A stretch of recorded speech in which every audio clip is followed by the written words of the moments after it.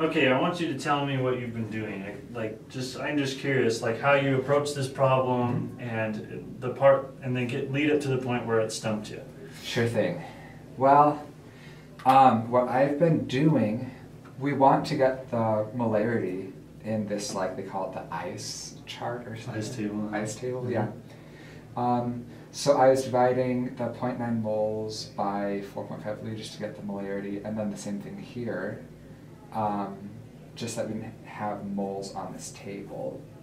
That's just kind of what we had done a few times. Probably with different Good things. Observation. Yeah, Indeed. so I decided to throw that in. Good. That's actually correct. You're Okay, doing the right thing there. Cool. There's a reason why, though, but keep going. Sure. So then the coefficient of the first, well, of one of the reactants and one of the products is 2. So you have to square that value, like raise to the second power. Okay. That's So good as well. And where are you raising it to the second power? Like where does this apply? It applies before you plug it into the, what's that called? Equilibrium constant expression. Expression, yes. Kind of a mouthful there, but. Yeah. So when you're plugging the numbers into the expression, that's where I've been aware that you do that. Good, good. So I was doing that, got my answer, and it said it was wrong. And then I did it again, and I'd like forgotten a 0 right up here. I'd done 0.02 instead of 0.2. Well, actually, so I added in a 0. Then I fixed it, and I got it wrong. So like my friend who'd already done this, she looked at the work, and she's like, oh, that's weird. You have to multiply it by 2 and raise it to the second power. So let's see what you did. Yeah. I can already see where you got it wrong. Good. I want to start fresh. Because this is just, and I'm not saying that you're, like, it's obvious, because this is obviously, well, it's not obvious. I'm using obviously a lot, sorry, that word. That's okay. It's one of those things you just got to pay close attention to, just with the ICE table in particular. So we have, was it SO3 plus, no. Just that, yeah. 2 SO3 makes, is it 2 SO2 and O2? Yeah. Is that what it was? Yeah. Okay, so. Amazing. Well, I'd helped someone with this before. I can imagine. It's a doozy. Well, it's actually not as bad as you think. Okay. It's just those tiny little things that just, you're like, okay, I feel like I'm doing everything right, but. Yeah. So I understand completely why you would feel like so cheated. You're like, what am I doing wrong, So. That's why it's called an ICE table. I never even knew that. Oh, really? I've been wondering this whole time why it's called an ICE table. This is why. It's kind of nice, huh? Yeah. So an ICE table is just the acronym for initial change in equilibrium. Perfect. Now, just a little side note. Remember, ICE tables, so I guess I'll put a little parentheses in.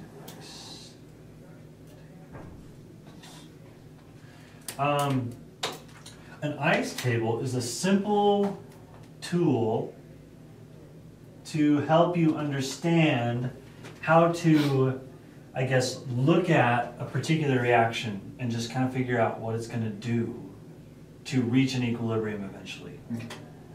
So if you remember what an equilibrium is, I drew a single arrow, which isn't correct. It needs to be, a double arrow going one way and the other. An equilibrium is simply what? Tell me in your own words. What would that, if we say a reaction's in equilibrium, what does that even mean? It's like not moving toward products or moving, well, it's actually like, so things are obviously changing, but the net, different, or change, I guess, yes. The direction from product to reactant is at equilibrium, so it's equal. Yes.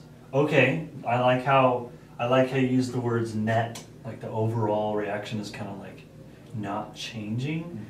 SO3 is still reacting to become this, and SO2 and O2 is still reacting to become that. Yeah. But if you looked at, let's say a bar graph, and let's say if we started out with this much of SO3 first, and we have 0 of SO2, and then over time, this starts going down and this starts going up until we reach this point where it no longer changes. And then we have, oh, this is how much SO3 we have. Oh, this is how much SO2 and O2 we have. And it's not moving anymore. Maybe if you zoomed in at the molecular level, these would be going up and down. Maybe there's a little more O2 or a little more SO2. I don't know. But anyways, glad you understand that idea because that's important. So then, at first, it is not at an equilibrium in this case. That's what initial kind of means. We're saying, okay, at this point, whatever concentrations we have are simply not at an equilibrium. So if something's not at equilibrium, does it want to get to equilibrium eventually? Remember in chapter 13, we're talking about this idea of entropy and all that good stuff, where it gives free energy. Yeah. So things naturally like to move towards equilibrium. That's what entropy is all about. Entropy is things naturally just want to get out of a state of higher energy and a state of higher order and kind of just spread that energy to other things. And so in this case, if we have only SO3, you can kind of look at this and go, well, and that's just a side note, connecting chapter 13 with 14, sure. Right? So SO3 in this state, being in a, let's say we put it in this little beaker, or not beaker, like a container, and this is all gas, so we'll stick it in this container and it's got a bunch of SO3 hanging out here. Naturally, two of these will collide together and start making SO2 and O2, right? And in this case, as two of these collide, it makes two SO2s and one O2. Sure. So you can logically think, all that's happening is when these collide, two oxygens, one oxygen from one SO3 and one oxygen from another SO3, kind of like combine together to make the O2, leaving behind this. So you can just think about that in your head. Sure.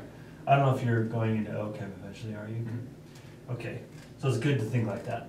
But anyways, so then we have still some more SO3s hanging around. And let's say that's now at equilibrium we now have. So that's kind of essentially what's happening. So an ice table is now using numbers. That's it. We're just now using numbers to show and represent this becoming this. So ice tables shouldn't be all that confusing. Right. The ice table is usually not too bad. Oh, I understand. But now this is the part where the concepts comes in with the math, because we go, okay, well, we had an initial amount of this, right? Okay, how much did we have? We had, well, do you want it in molarity or moles? Oh, well, it comes in moles first, right? Yeah. So what is it? It's 0.9 moles of SO3. Okay, so we have 0.9 moles of this stuff, and with this container is how big? 4.5 liters. 4.5 liters, so I'll just put that over here. So we're essentially sticking 0.9 moles in this container that's 4.5 liters. Now you changed it conveniently to molarity because that's just what you do, right? I mean, yeah. You just remember learning from class. Well, the reason why is because whenever you have an equilibrium constant expression, these always have to be in molarity. Okay. So in order to actually use this expression, you need your units in molarity. So that's why you do that. And I just did this for you because I assumed you kind of know how to do this already. Mm-hmm. Set this up, right? Yeah. Products of reactants, pay attention to coefficients and stuff. Sure. So we have 0.9 moles.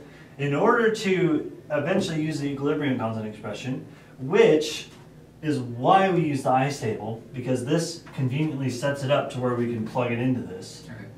It's better to use molarity. I mean, it's just that simple. And you could leave it as moles, like 0.9, but when you get to the end, you'd have to put everything over 4. Yeah. 4.5, whatever it is. Mm-hmm. And you'd have to divide your numbers. But we'd be having X's and all that kind of crazy stuff. The math would just be weird. So just do it first. Okay. You did that? What did you get? 0.2. 0.2 molarity. Okay. Oh, sorry, good. 0.02. Oh. Yeah. Oh, I lied. We're back to 0.2. Oh, sorry. Are you sure it's you changing your mind or the calculator? I coded something and then I thought that I was wrong. But this is what the calculator says. Good. The calculator Yeah. hopefully doesn't lie to us. Yeah. So now we have this much to begin with. We have 0.2 molarity. Okay. Now, how much of this stuff do we have? It says at equilibrium 0.1 moles is present Of what? of O2. Okay, so at equilibrium, we have a certain amount of O2, right? Yeah. Well, okay, so initially then Then how there's much do we have of these? 0, right? So I mean, it hasn't even reacted yet. This is just the beginning of the reaction. Right. So we don't have any of this stuff initially. Hence, initial before the change towards equilibrium. Okay. So then we've been just told another piece of data. We said something about O2. What was it again? Yes, that there is 0.1 moles. Okay, so at equilibrium, we have 0.1 moles, right? So at this point, we now go, oh, we have 0.1 moles of O2 in the 4.5 liters, right? So, oh, that's great. That's good to know. And now then, so then how can we use that in our ice table? Well, we know that if it's going from 0 to that, then that would be the change. Right. So the change is plus 0 point. Oh, because you changed the similarity, right? Right. What was it? Point 0.022222. Yeah. Exactly. Wow. Wow. Okay. I'm being accurate here. Just getting a molarity. Sure. And those are weird twos.